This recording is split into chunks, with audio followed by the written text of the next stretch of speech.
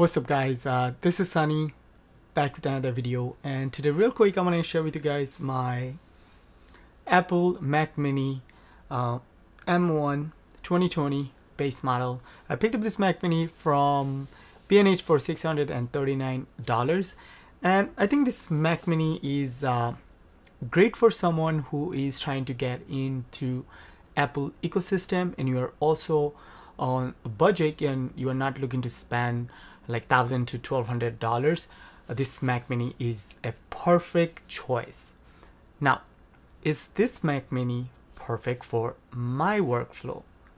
All right, for myself, the stuff I do, no. And why do I say that? There's a couple reasons and I'll tell you guys right now. First reason, I like to dual boot with my workstation. I need Windows and I need macOS. I use macOS for my work purpose, editing videos and stuff, and also I need Windows for testing games. I love playing AAA titles, so I'm always like gaming whenever I'm free. I like to play Apex Legends, Overwatch, Fortnite, CSGO, so I need Windows. And one big reason, because the printer I have, a Brother printer, this printer is a couple years old and this printer is not supported by macOS Big Sur. There is no drivers for this printer. So I actually need Windows 10 because Windows 10 still support this laser printer. So that's like one of the big reasons, because I'm always printing stuff, scanning stuff. Now, one biggest reason why I can't use this Mac Mini for my workflow, because I can't add a external graphics card. So if you are someone who need a lot of graphics power, then this Mac Mini really doesn't have enough graphics horsepower, because this Mac Mini comes with 8-core GPU, good, but you are limited by the memory. You only got 8 gigs of memory if you get the base model, or you get 16 gigs of memory if you get one model step up. Now, why do you need more memory? So I see some videos on YouTube right now. They are saying you can play game with this Mac Mini. Yes, finally you can. Yes, you can play game with this Mac Mini. But the biggest problem, you only have 8 or 16 gigs of unified memory. So let's say this base model right here only comes with 8 gigs of memory and I'm playing a game like Fortnite. Okay, now the game will take for graphics, let's say 3 to 2 gigs of memory, and then your system is left with like 5 or 6 gigs of memory. That's not enough, because I was testing Fortnite and I was testing with this Mac Mini while I was playing Fortnite 1080p medium setting, and the game was freezing up, the game was keep lagging. So I lowered down the settings to 720p and I still experienced the freezing up and the lag and stuff, and then I gave up. And it was crazy when I exit the game. 3 times I tested this. When I closed the game, I had to reboot the system, because the moment I closed the game, it just freeze right there. It was just stuck. I couldn't exit the game. I tried everything. I tried shortcut, everything. It didn't work. So I had to hold the power button right here and power down the Mac Mini and then restart, and that's how I had to do it. So don't get this Mac Mini thinking like, oh, you can use this Mac Mini for like AAA gaming purpose. No, you can do light gaming, but this Mac Mini is more for workstation purpose. Like if you're someone who use a Final Cut Pro, if you're someone who use Xcode, if you're someone who use, let's put this, a Logic Pro, but nothing too extreme. Okay, yes, this Mac Mini comes with an awesome M1 chip. The single core performance is insane compared to my RYZENTOSH right here. My RYZENTOSH single core score I think was around 1200 on Geekbench 5, and Mac Mini single core performance was, I think, around 1750.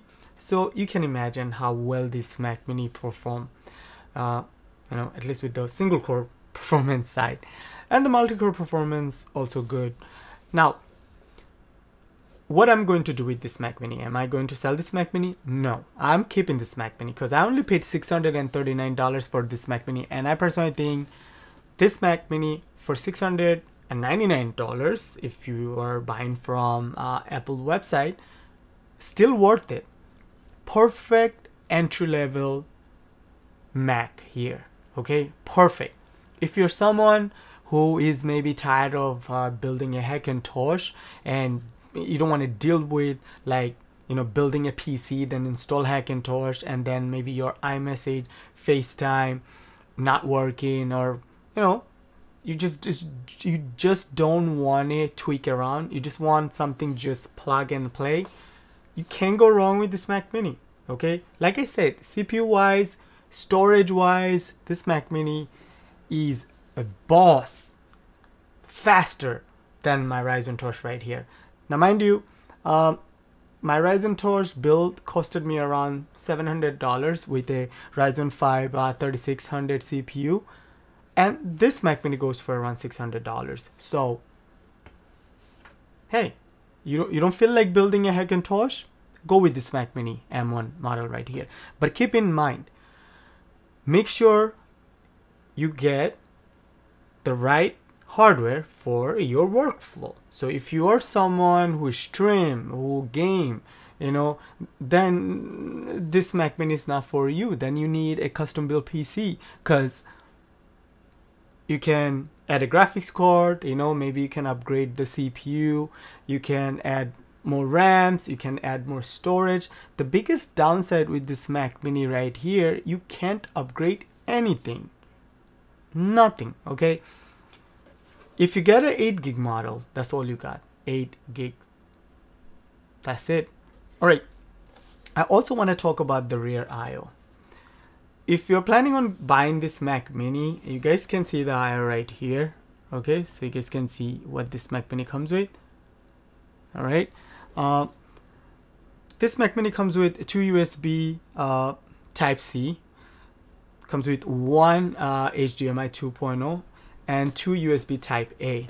Now, I actually need at least 5 USB Type-A, okay? 2 display output, so I need like 2 HDMI or 1 HDMI or 1 display port. Now, I can get an adapter and run another display from the USB Type-C. It's okay, but I need to buy another adapter. So if you're planning on buying this Mac Mini, make sure you buy another USB hub or something, and I'll leave a link in the video's description. I like this hub, same size of this Mac Mini. I'll leave a link in the video's description. You guys can check out. I think it goes for around $60 or $70. If you guys want me to get that hub and also review, let me know. Now, today's video is just a simple talking head video, basically sharing with you guys my thoughts on this Mac Mini. Make sure you guys stay tuned for more content, okay, coming, okay? I will make a lot more videos on this Mac Mini. I'm not selling this Mac Mini. I will use this Mac Mini for maybe, like my dedicated video editing purpose. And maybe I will have another setup. I will have another DeX right here where I will have this Mac Mini set up with a nice monitor. So yeah, I'm not getting rid of this Mac Mini. I love this Mac Mini, but I can't use this Mac Mini for my main work purpose because I need a lot of things, okay? And this Mac Mini actually is not perfect fit for myself. But maybe this Mac Mini is perfect fit for you.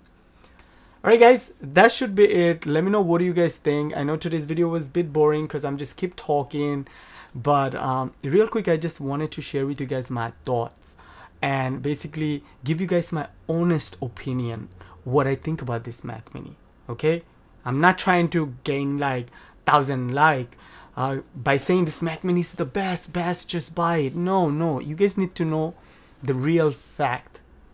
Okay, Hope you guys did like this video. If you guys did like this video, please don't forget to give this video a thumbs up, and also don't forget to subscribe and stay tuned for more content on this Mac Mini versus my AMD and Intel PCs. See you guys next one. Peace.